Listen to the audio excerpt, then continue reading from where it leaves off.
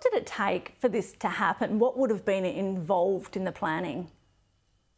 Well, actually, so Jared Isaacman, who has helped co-fund this and was part of the inspiration for flight. So back in 2022, off the back of that, they were really motivated to create the Polaris missions and push the Dragon capsules to really understand long-term human space flight. So it was really all about outfitting the capsule to ensure that it was able, the hatch could be opened and it would be safe to depressurize and repressurize. But the thing that took the most time was the development of these extra vehicular suits and then all the testing and preparation. So really it was only a few years, which in terms of preparing space missions is quite short. But even SpaceX, they had a few delays and they probably could have accomplished this mission even a little bit sooner if it weren't for those delays. How risky was this? Have we ever seen anything even like it at all? Yes. So we've never seen anything like this, partly because of the altitude. And so whenever you're operating in space, there's always an inherent risk. But whenever astronauts are exiting a spacecraft, these spacewalks are usually deemed some of the most risky because human lives are involved, but we're also, dependent on human performance. Not to mention when they opened the hatch of the capsule, it was traveling at approximately 20,000 kilometers an hour. So you want to make sure that those astronauts are really firmly secured to the spacecraft. You have to deal with the depressurization of the spacecraft to open that hatch. And then, of course, the spacesuits have to operate perfectly. So it was definitely very risky in terms of these types of missions. But we have seen astronauts do it before, just not private astronauts. So it's really spectacular to see that all that training and all that preparation paid off. What do you think this means for the future of space travel? Well, look, it's the first time, that we're really seeing, these private companies be able to successfully operate very complex missions using their own technology. So it's huge. And it really shows SpaceX continues to be a positive example of these commercial crew opportunities with the next Polaris missions planned and, of course, their eyes on the red planet. But they're not even the only ones that are operating in this sector. We've also seen Axiom Space demonstrate their capability to support human spaceflight.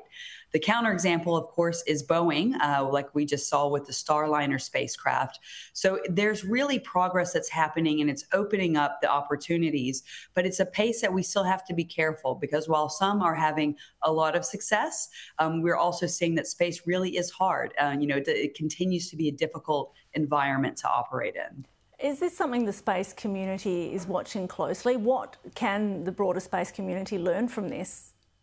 Look, absolutely. I can tell you as someone that has an experiment on the International Space Station right now, there's just not very many opportunities to carry out research in science in microgravity. So in this extreme environment of space with radiation that can help us understand more about long-term human spaceflight and even develop technology that benefits us on Earth.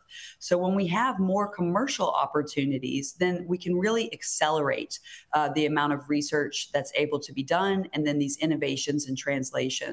So in particular, just on this flight alone, there were 36 individual experiments, not including the astronauts themselves and also testing the spacecraft, its performance and the effects that the radiation had on it. So there's some material testing there as well. So that's just one flight.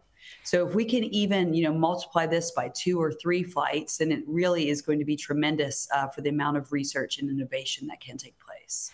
And we talk about them being private citizens, but just to be clear, one of them was a tech billionaire, the other one works for SpaceX. Do you think the day will come when regular citizens can do this kind of thing? Well, certainly we're learning a lot more through these flights because, as you mentioned, Sarah and Jared, they're not what we would think of typical astronauts. Of course, they are very fit. But the more I think we get private astronauts who really represent the spectrum of humanity, that will help us understand what is required to be able to have these kind of commercial flights where, citizens like you and I, and even, younger school kids who I know would love to go up, that is more attainable. And of course, the economic model where you have billionaires investing in this technology, then ultimately it does make it less expensive for us to create that, for everyone. But I'd say at least for the next decade, it's probably out of reach unless you have a spare $250,000 sitting around. It's probably giving people more reason to daydream though, isn't it? Thank you so much for your time. It's Dr. Rebecca Allen from the Swinburne Space Technology and Industry Institute.